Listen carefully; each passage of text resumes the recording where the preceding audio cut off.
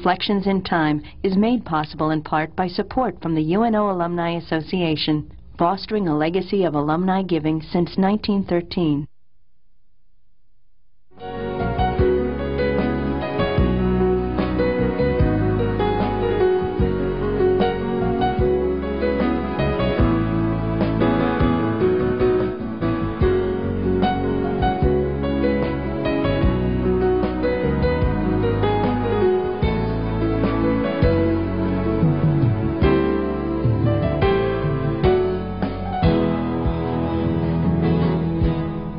The interview series, Reflections in Time, was begun by the late Professor Paul Borghi more than 20 years ago. This new series continues Paul's work and is dedicated to his memory. My name is Jack Newton. I'm retired now, but I'm still active as a professor emeritus. I've been on the faculty of UN Omaha since 1960 and served for 20 years as Dean of the College of Arts and Sciences. I worked closely with Professor Borghi in the development of his original interview series, and I can think of no more fitting tribute to him than to continue this work. It's a cold day in the middle of January, the year's 2005, and I have as my guest here today Professor Tom Sires from the College of Engineering and Technology. Tom, welcome. It's nice to have you here with us. Thanks, Jack. It's good to be here. You're in the Construction Systems Department, right? In the College of Engineering? Right now we're calling it Construction Systems Technology. Construction Systems Technology. But soon I'm afraid it's going to be just straight construction engineering. We're going to have to talk about that a little bit because a lot of people don't understand the relationship between the College of Engineering and the University of Nebraska-Lincoln and the program we have here at the University of Nebraska-Omaha, and we'll get to that, and because that's got to be cleared up sooner or later. But let's talk a little bit about you first. All right. You know, I've known you for a long time and known some of your background, but certainly our listening audience doesn't, or for the most part anyhow. And so, where'd you come from? What's your background? I was born up in Wisconsin, but we were from Decorah, Iowa, right south of Decorah, Iowa, a little town, Calmar, C-A-L-M-A-R. And Decorah is where Luther College is up. And oh, yeah, that's where Paul Borghi, who we were just talking about, went to school. He was from there. Right. Yes, and I was there. I was born in 1934, and I was a wartime child after a while, and I did hear Roosevelt's famous speech, and my mother was a nurse, and my father and mother were divorced, and so it was pretty tough on my mother. And the Martin Bomber plant was opening up out here, and so she drugged me, and out we came, and my uncle, who was working out here, was already here. And my Aunt Dolly, she was also a nurse. She came out, and so they started at the Martin Bomber plant, and they sent me to school at St. Peter's on 29th and Leavenworth Street. And I think I started there either the 3rd or the 4th grade. And the year would be probably 42, I think, maybe 43. And that's how I got here. So, and then you went to high school here, too? Yes, I started, I went to Tech High, and, but along the way, I was working for the Omaha World Herald. I was a paper boy. And I went to Tech High, and now we're into the Korean situation, and all of my friends, a lot of them were dropping out and going on and joining the Army or the Air Force, Marines, what have you. And in my junior year, I did the same thing. I dropped out, and I went into the Air Force. I was very fortunate. The Air Force gave me a set of tests, and they sent me to a college in East St. Louis, Illinois, Parks College of Aeronautical Technology, and I was there for 9 months, and I was just about 18, and I think I was the youngest full-flight engineer in the Air Force, and I was stationed at Hill Air Force Base, and that would have been 1951. And from Hill Air Force Base, I managed to get myself clobbered out there in an aircraft accident, and I was discharged out of the service, and I came back here, and I want to go to college because I found out what the difference was, what you had to do when I was down at Parks, and I knew I wanted to go to a university, but I don't believe they would accept the GED at that time, so I started at Pratt School of Individual Instruction, and about a year and a half later I had my high school diploma under Mrs. Pratt, and I started at this university, not this, Omaha University, in September of 1956, and I graduated with my first degree in which was engineering and business. Yeah, tell us a little bit about that degree, because that's an unusual one, isn't it? Well, it turns out it was a very good degree. You would have a little bit of background in engineering. You got up through, right at the calculus level. At that time, the main things that they were pushing was analytical geometry and applied trigonometry. And you did that type of thing.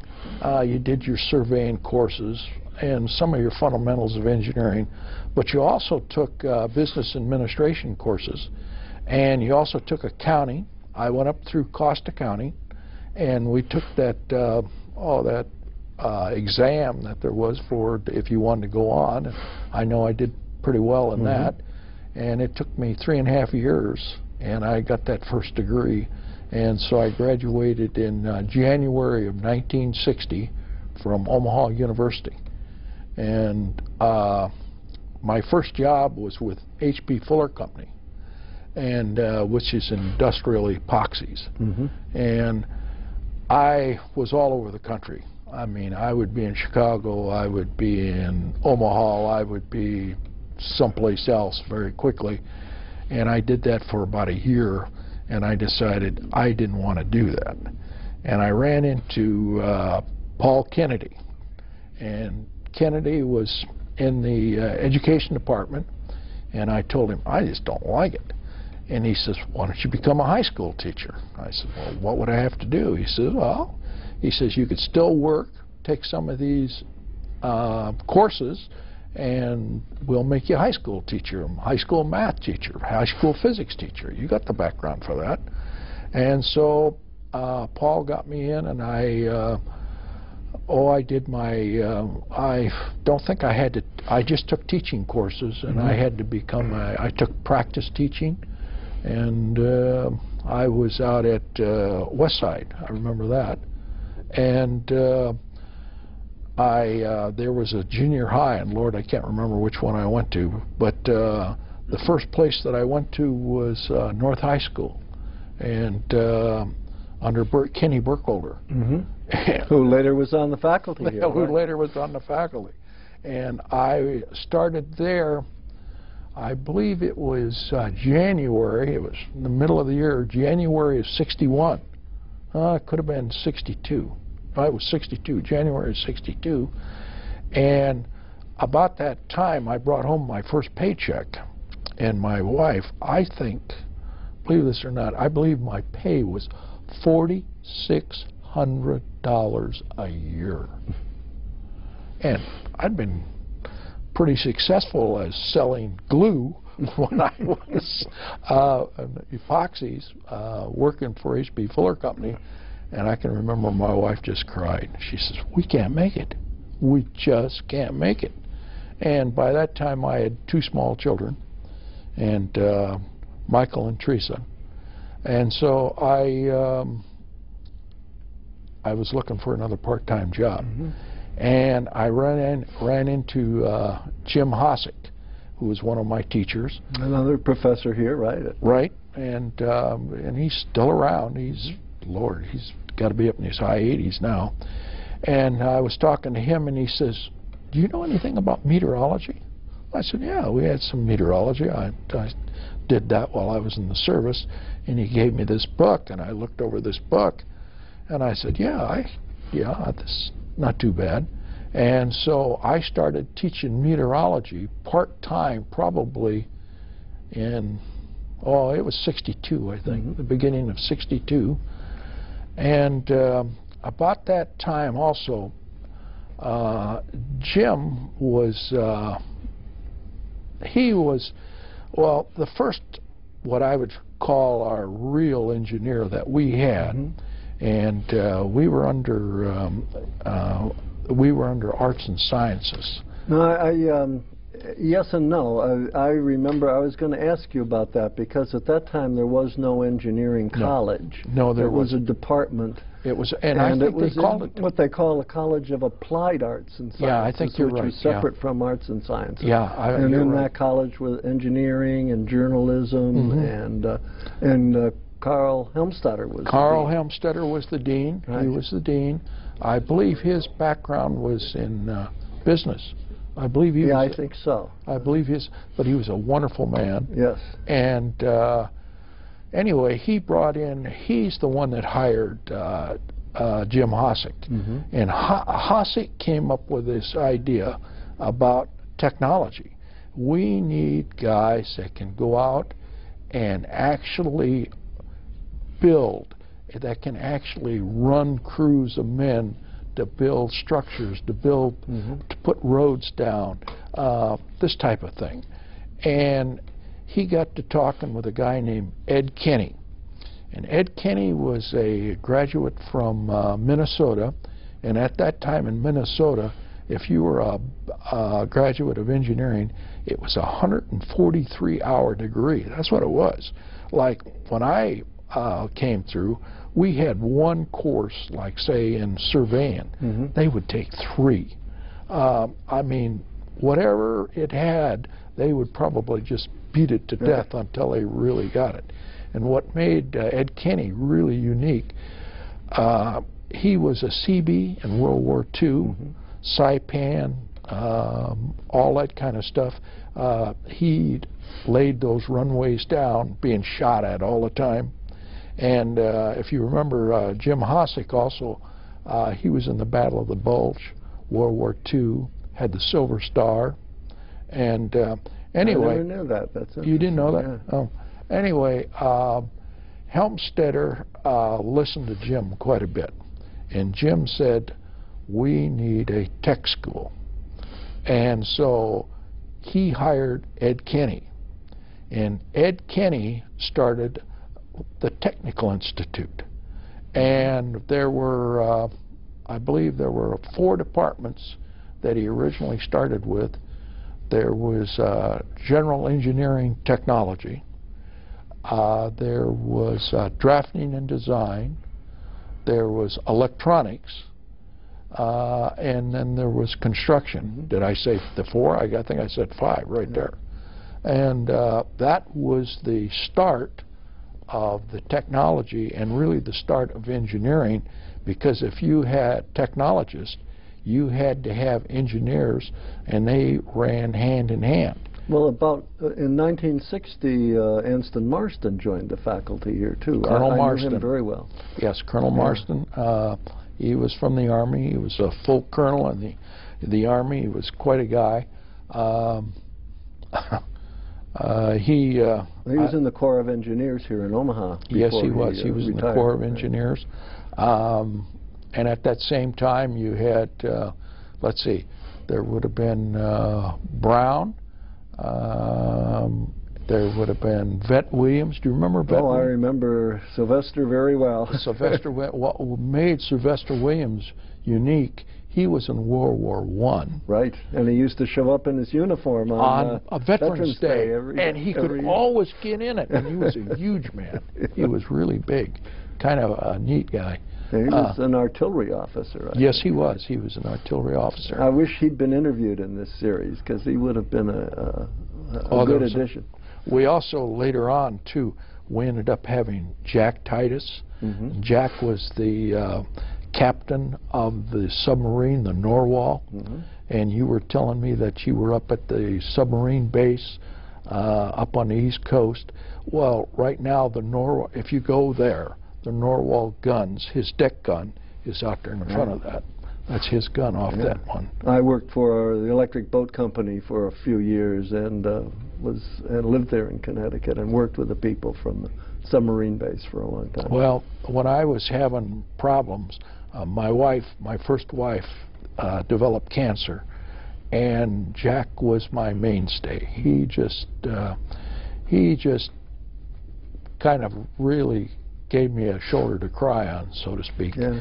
And I knew a lot of those World War II submarine captains, and they were the salt of the earth. I mean, they had to be about the most relaxed people I've ever met, and you know, able to handle anything that came up, and I'll have to tell you blinking an eye. A little quickie story. There's a book on Jack, and there's this, he was sneaking stuff in and out of the Philippines, and the Norwal was the largest sub that we had. And there was a reconnaissance airplane, but it could drop bombs. And so they spotted it, and they moved back out, and he knew how deep he had to go, so nothing could hit him. And he told his, his deckmate, he said, "Wake me up when that guy goes away." And I said, and now this guy was occasionally dropping a depth charge of some sort, some kind of ordnance. And I said, "Jack, now you tell me that you got a guy around there, he can see you in the water, and he's trying to figure out how to get to you, and you went downstairs and went asleep?" He said, "Yeah, he couldn't have been there that long." That's the way he was. He was a wonderful man. Now, so the engineering college here was founded, well, Colonel Marston was the first dean. I remember that very well. Colonel Marston was the first dean. He and I both came here in 1960, so in those days we had a newcomers group, and we met together fairly frequently and all got to know each other very well. That group included Kirk Naylor, incidentally, included Colonel Marston and myself, and Ray Means in the library, and so we all got to be good friends and saw a lot of each other at that beginning. And I came in '63. Yeah. That's when how I was describing what had happened. They hired me part-time to teach meteorology, and then the Technical Institute got going, and I got to talking to Ed Kenny, or maybe he called me in, and he said, "Would you like," we had what we call tech math courses. He wanted some tech math, and it was just, we had books that were called Technical Mathematics, and they were made for technical people. And I said, "Yeah, I can teach that." And so they hired me on a full-time basis, and I started here, I believe it was in September of 1963. So I've been here 40 years. That makes you 43 years, huh? Is that right? Yeah, I never stopped to figure. Well, I retired, you know, and yeah, but you're still there, so yeah, I mean, okay. I haven't been teaching since well, about almost 5 years now. 5 years? Okay. Yeah. Well, 39 years, I think, was my total time. 39? Actively. Well, this was my 40th year. Yeah. This is my 40th. But anyway, that's well, how... Let's go back for a minute, because something you told me about was kind of interesting. When you were talking about Paul Kennedy, who later became Dean of the College of Education. But, yes. Back when he gave you the advice that he did, he must have been way ahead of his time, because it's only fairly recently that education colleges have taken people with degrees in the various educational and technical disciplines and made teachers out of them. Before that, you had to be enrolled from the beginning in the teachers' college. No, there was just But no, he did it for you. oh yeah. That's interesting. There was Well, he was a really sharp guy, and still is. And, oh yeah. Yeah, and his wife, Martha, is that right? Yeah. Martha? Mm-hmm. And yeah. And then he would have, when you were a student teacher under Paul, he would have those little parties, and you would go out to his house, and Martha, and it was really neat. Yeah. I thought a lot of him when he and I were deans together. Yeah, he was a very wonderful man. Okay, well, you picked up another.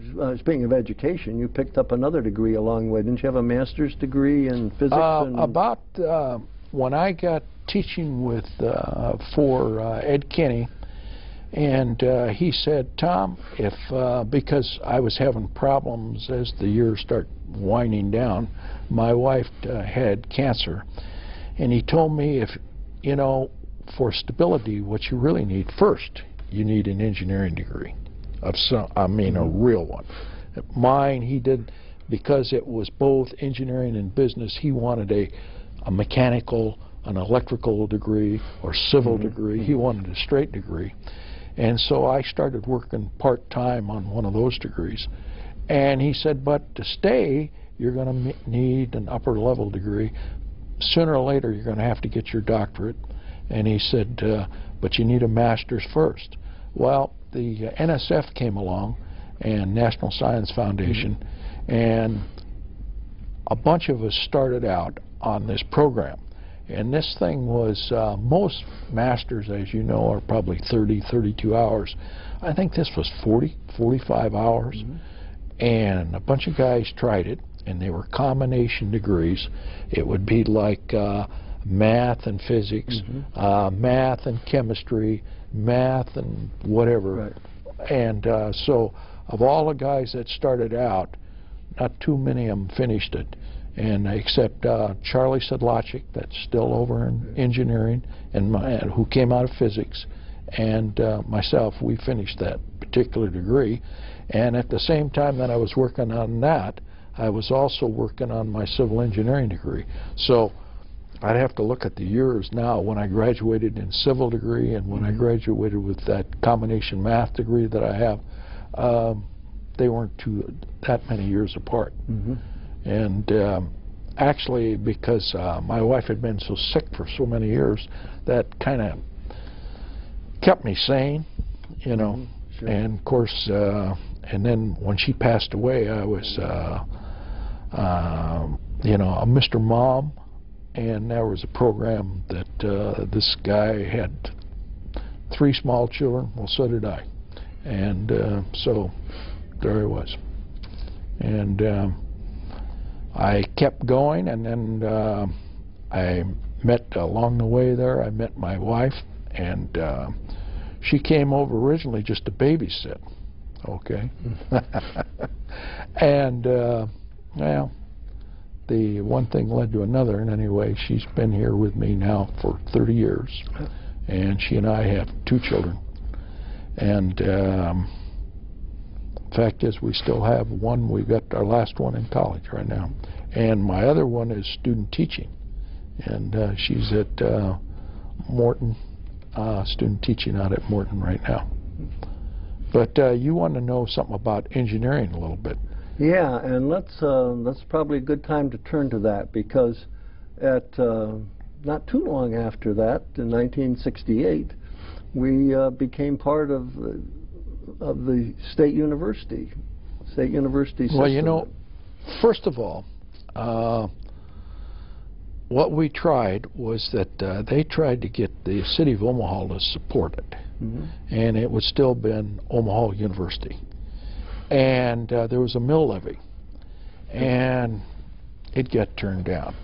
Now, I'm not sure who actually did all the shaking of hands and everything and got the state of Nebraska to start supporting Omaha University, but then we became under the university system, and so we switched names, and Omaha University slowly ceased to be, and it became the University of Nebraska, at Omaha. And when that happened, there was, well, now you got an engineering college in Omaha. Yeah, at that time we did have a college. And right. Colonel Marston was the first dean. That's right. And we've got a college, a university college in Omaha, and you've got of engineering, and you've got one in Lincoln. Mm-hmm. Well, most of the fellows that were on this campus in engineering, a lot of them, they had master's degrees, but they didn't have PhDs. And Woody Varner, now you got to remember, at that time, the president and the chancellor's titles were reversed. Yeah. Okay, so like it would be President Kirk Naylor on the Omaha campus, and it would be the total chancellor of the system and his office. And Woody Varner was, of course, the first of these chancellors who actually was the CEO of the whole university system. That's correct.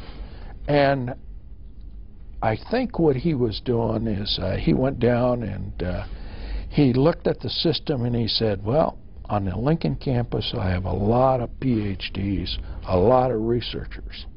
And on the Omaha campus I have a couple of PhDs, and we're looking at engineering now. But a lot of them with just masters. And so obviously I've got the better program on the Lincoln campus. And that just did not go over with Kirk Naylor at all, and there was no proof that just because you had a PhD that made you a better teacher. And Kirk said, I think what he was looking at, if I remember right, is the bootstrappers.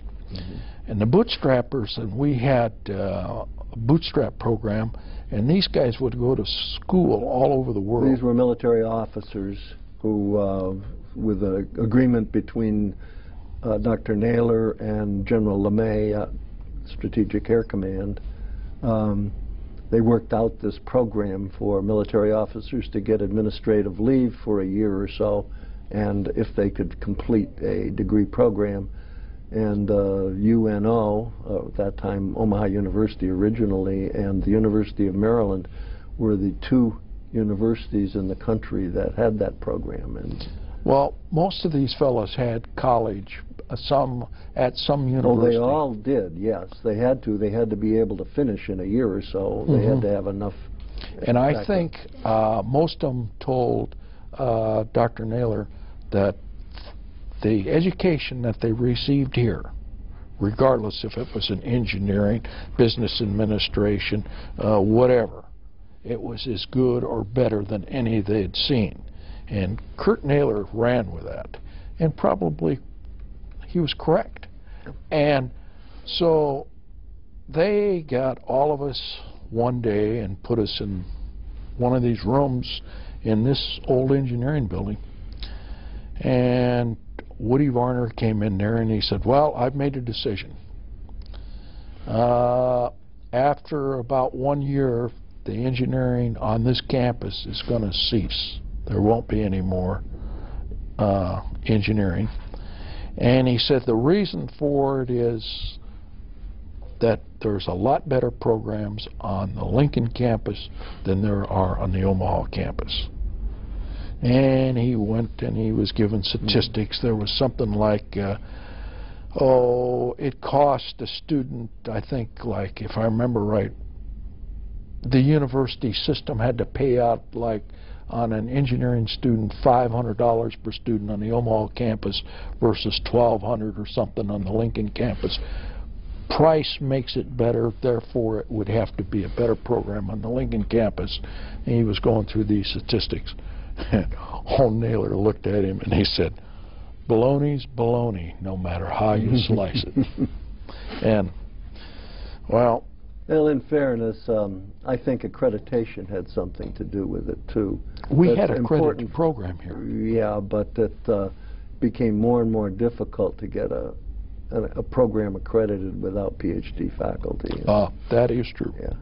That is true. That is true. And so that had something to do with it. I wasn't privy to all of the things that were going on, but that might have. But then later on, just a few years ago, there was a big move to bring back an separate engineering college here in Omaha. Were you involved in that too? At that time, I was the interim director of the School of Engineering Technology, and I'm afraid I opposed that. And a lot of people did. I had as a guest here Bing Chen, and he filled me in on some of the details, filled our audience in. I believe that Bing Chen was pro. He wanted to bring it back. And the problem that we had, that most of us saw at that time, how are you going to finance it? Yeah. And we didn't have Peter Kiewit right and the PKI building that we have now. But there wasn't any way that we could have financed the thing. And I think it would have gone, if I remember right, it would have gone, I was thinking in my mind, it would have gone for a short term, and that would have been the end of it. Now you've killed the whole thing. Right. And I thought the best deal to work out would be to see if we could work out a deal between us and Lincoln, which we have, and get some more cooperation going. But at that same time, they put their hands out to some of us. And if you wanted to take that hand, and like for instance myself, I went down to Lincoln. I was a senator from this campus. The faculty senate. I was a faculty senate, but down there I was by the Lincoln faculty. I was elected to the executive committee. I met with weekly with Martin Massengale, and I was privy. Dr. Massengale at the time was the president of the university. He was CEO president of the whole university. No, Martin Massengale at that time was the president of UNL.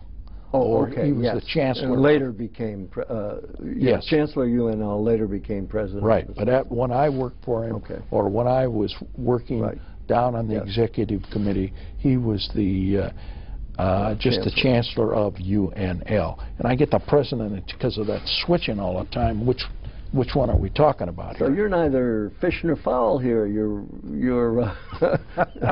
UNO or OU educated and a faculty member here, and now you're all of a sudden a faculty member at the University of Nebraska Lincoln. That was easy.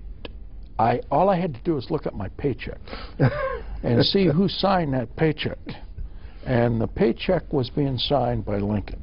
And if I would have sided with some of the other guys, and you wouldn't have had an engineering here. It would have been gone. Mm-hmm. And so, but what you have now, you have Peter Kiewit came in. The major contributor for the Peter Kiewit Institute. And right now, you no longer just have technology.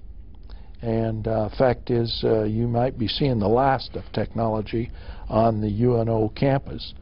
You're going to see is where we had construction engineering technology, it'll probably be just construction engineering. Where you had electronics engineering technology, it is electronics engineering. And there is a different accrediting group. It is way more difficult to get that accreditation. But ours are all accredited program. But let me go back, something that you said originally. You were saying that engineering wasn't accredited, or it was harder to get accredited because of the number of PhDs. The engineering program that was on the Omaha campus, civil engineering, it was accredited. Yes, I understand that. Okay. But what I was saying is in the future. Okay. Yeah. Like I think they were trying to look forward to it and saying, well, it's a breeze to get the UNL program accredited. It's going to be an effort to, to get the UNL program accredited is no problem, but the UNO program might be a problem in the future. And, possibly. Yeah. But now I notice that anybody that we go out and hire now, I don't care if it's for technology or if it's for regular engineering, if you don't have the PhD, they won't look at you. Yeah. It's a whole, I think the only two that are left that don't have PhDs and that have the full professor rank are Charles Sidlogic and myself. That's it. And Charlie, I believe now, is not full-time. He's just part-time. But to become and to get a top rank, and you know what you have to go through to get one of those, you wouldn't even be considered. I don't care how good you were. You just wouldn't be considered unless you have a PhD. Well, how are things going now between the currently between the faculties on each campus? Well, the faculties on each campus, like the department that I'm in, construction systems, we are currently have a marriage going with construction management on the Lincoln campus and construction engineering technology on the Omaha campus. So there is trying to get the idea of having faculty possibly even teaching on both campuses. And the only problem that I think that you're going to see with that is the transportation, like today, you know, how do you get somebody here or something like that. But you can do this by, you know, via TV or something, satellite. You could do that. I think in time, I'm talking strictly engineering now, that it really won't matter. But maybe I'm being a little naive. Well, we're still pretty limited in terms of what our what programs are available here in Omaha. There's construction, civil engineering, essentially. There's now, with IS&T, Information Science and Technology, a computer engineering availability, but the traditional mechanical, electrical, well, you have engineering electronics field. engineering. Yeah. Okay. On the Omaha campus. You have civil engineering. Yeah, I mentioned on civil. the Omaha Civil's campus. always been here. Yes, but the civil engineering is a two-campus. It has one chairman, and he is both in Omaha, and in Lincoln, but it's just one chairman. Okay,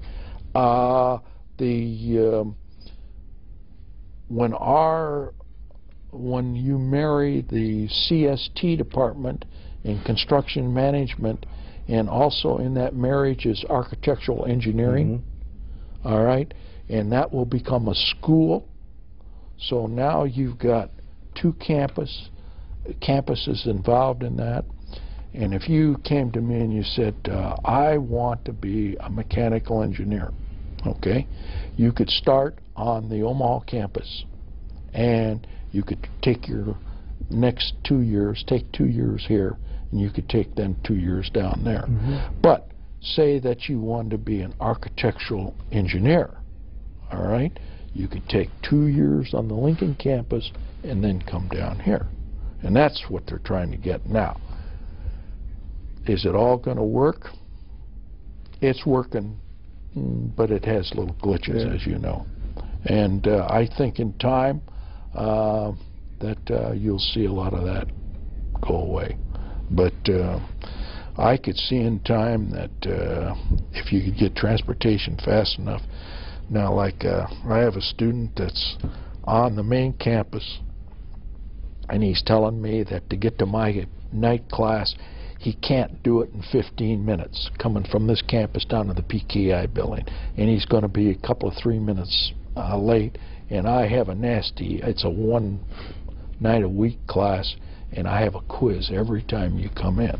And I say, we started off with that, and oh, he's pretty upset. So I said, okay, you know, if you come in a couple of minutes late, I'll give you a couple of little, you know, but you got to get here.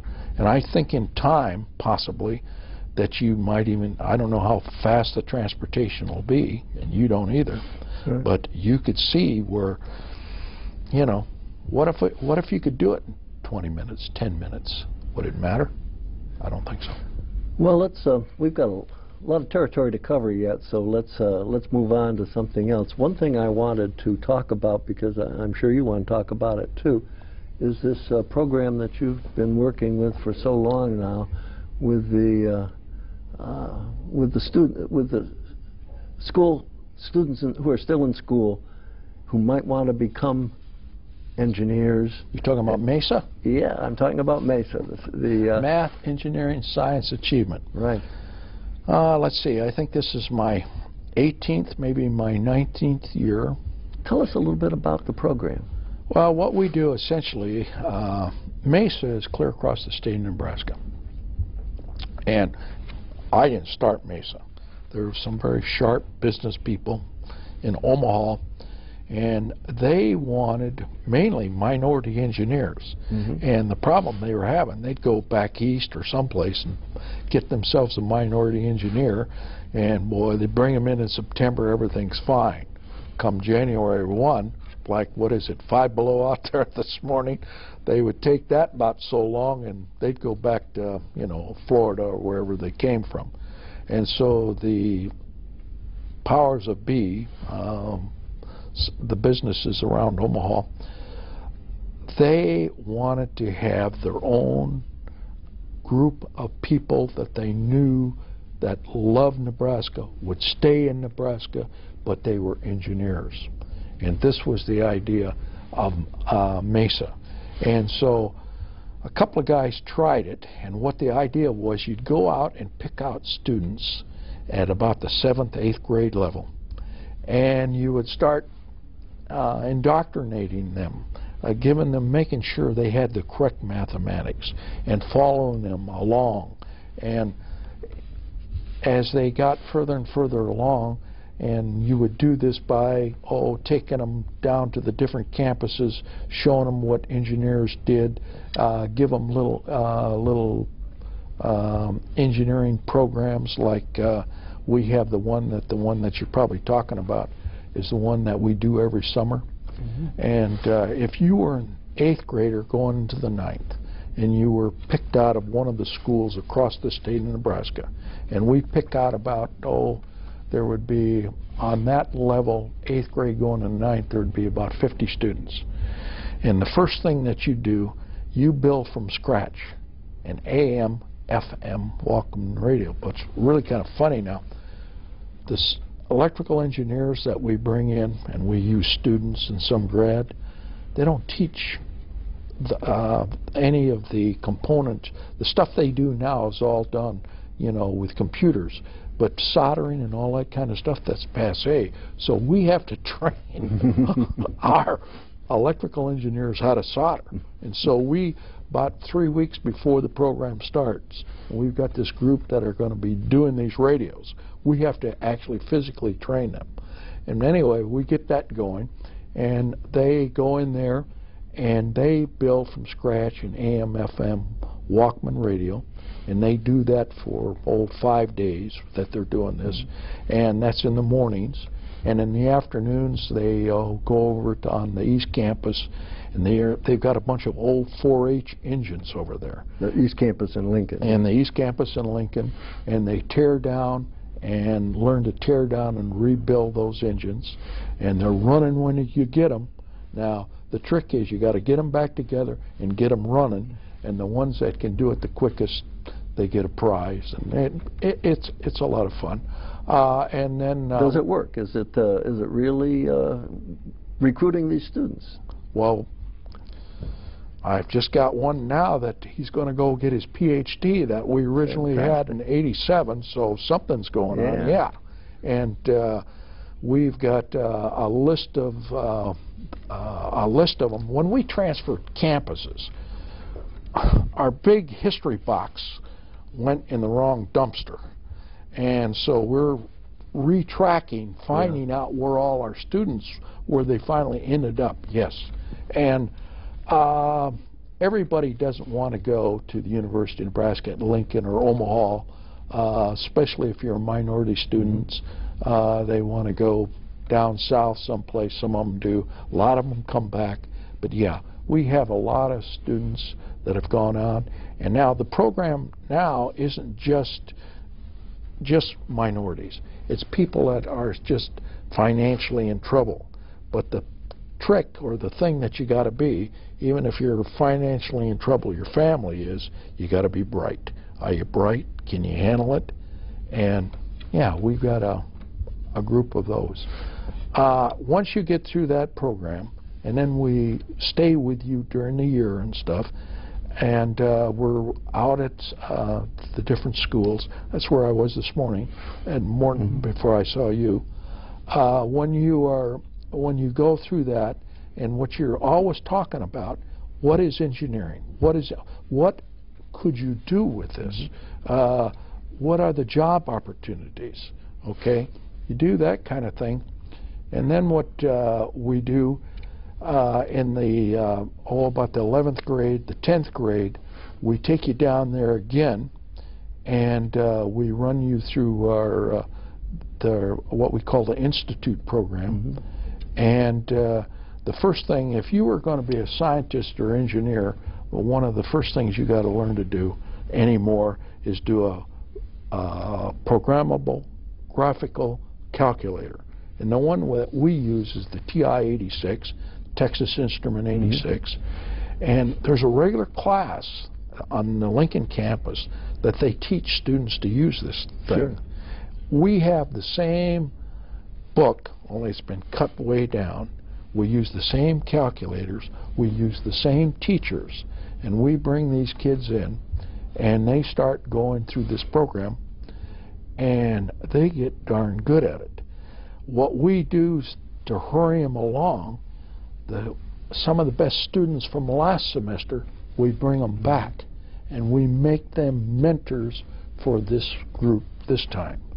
And these kids really get good at this. It really helps them with their mathematics. And we train them at night in the dorms in mathematics. At the same time, we do this in the afternoon there, and in the mornings we walk through the university and Lincoln. We bring them up here on the Omaha campus. We have a bus that comes up, show them what this one's all about. You know, we got several universities in Nebraska. I mean, there's Kearney, there's Omaha, there's Lincoln. You even have an extension out there in Scotts Bluff that's pretty nice. We get kids from out at Scotts Bluff all the time. And what you learn to do is, how do you get into a university? What does it take to finance an education? What things are available to you? And a lot of people just plain flat don't know. I've had several parents on more than one occasion tell me with tears in their eyes, this is the first member of the family that ever graduated from the 8th grade, and now they're in high school, and you're talking of going on to a university. And now we have that happening, and it's been happening. And the Hispanic population, we have a lot of Hispanics, especially in western Nebraska. The whole population has changed. Yes.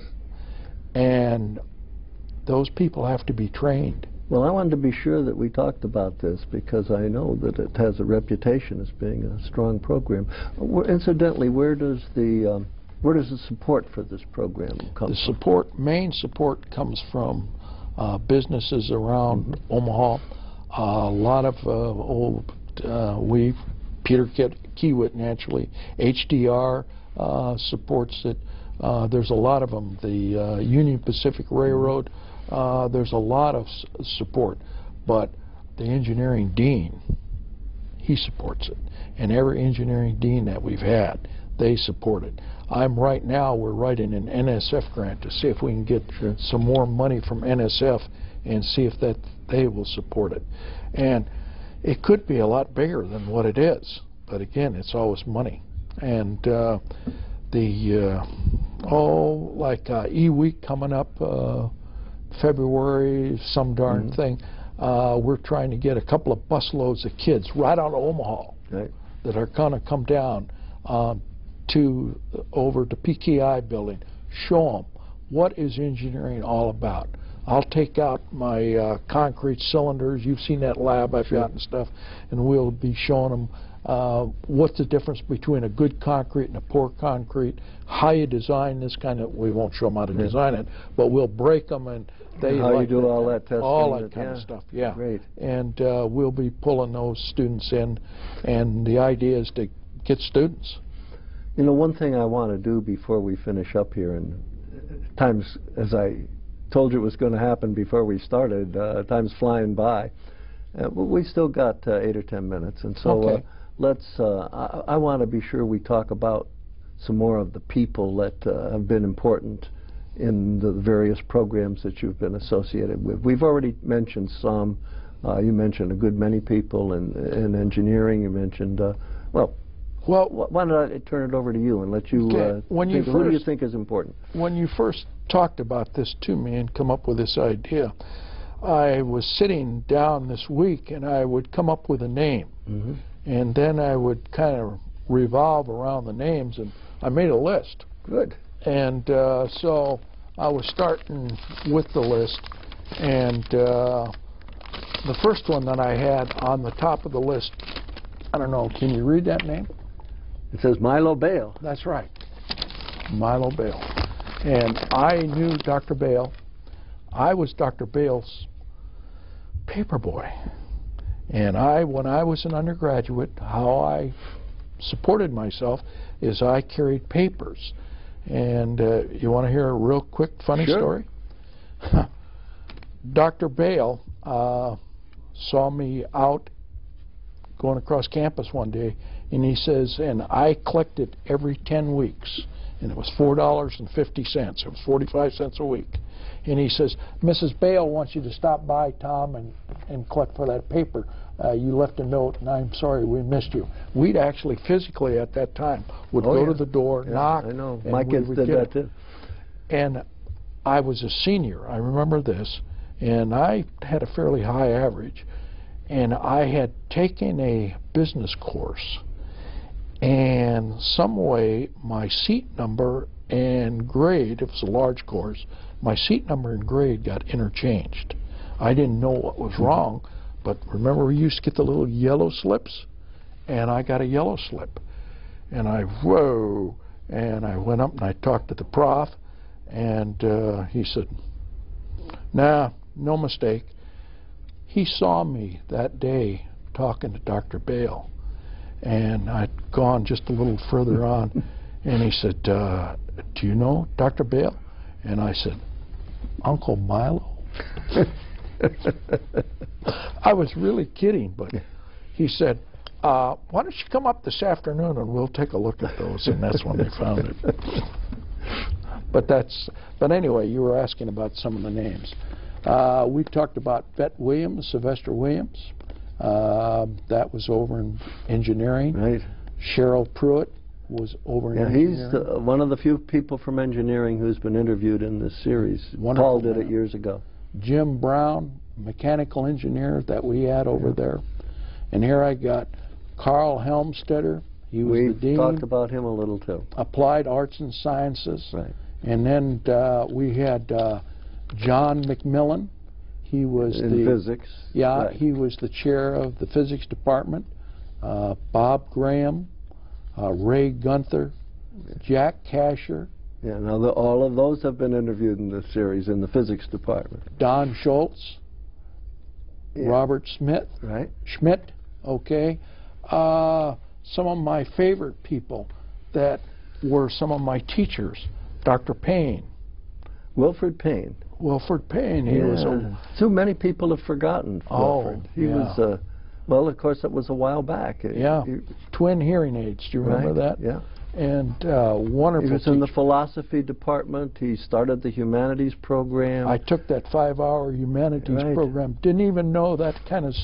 That's the problem with some engineers. We don't get that kind of stuff, and you really need it. You want to. I think before you drop the bomb, you ought to know why.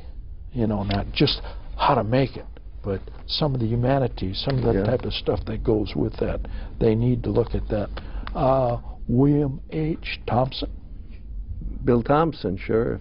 When Thompson and Vic Blackwell, I can remember this, the first day Vic Blackwell came on campus and they had that opening ceremony, okay, and there was the newest and the oldest faculty member. Thompson was the oldest, Vic Blackwell was the newest, and he later became a dean. He was in, I think he was an art major, wasn't he? Art major? He was in the art department in graphic arts, and he was a painter, and but he was dean of the College of Arts and Sciences for a while, because at that time the art department was part of Arts and Sciences. Then it became part of the College of Fine Arts, and he moved out and I moved in. Dr. Wardle and yes. Warren Franke. And all of those have been interviewed too in this. Have they? I keep mentioning that because people should know that the tapes, VHS tapes of this of these programs, are available in a couple of places. They're available in the university library, and they are available in the alumni house, William H. Thompson Alumni House, in their library, and you can go in and look at them. So if you any of our listeners want to see any of these past interviews, they're welcome to go and do that. We only have 30 seconds left, so let's squeeze one more in. Oh, you know, Dr. Earl, Dr. Rice, Dr. Paul Hader, Stanley Trickett. Those were all. Oh, I wish we had time so you could tell that story about the Trickett, about Dr. Trickett and Kirk Naylor. Oh, that was a funny story. Unfortunately, I have to thank you for being here. We've had a very pleasant time, and I want to thank our audience for joining us today in a visit with Professor Tom Sires, longtime member of the Construction Systems Technology faculty at UN Omaha. We've been taking a look at some of the history of the university as seen through the eyes of the people who've made that history. This is Jack Newton, inviting you to join us again in the series we call Reflections in Time.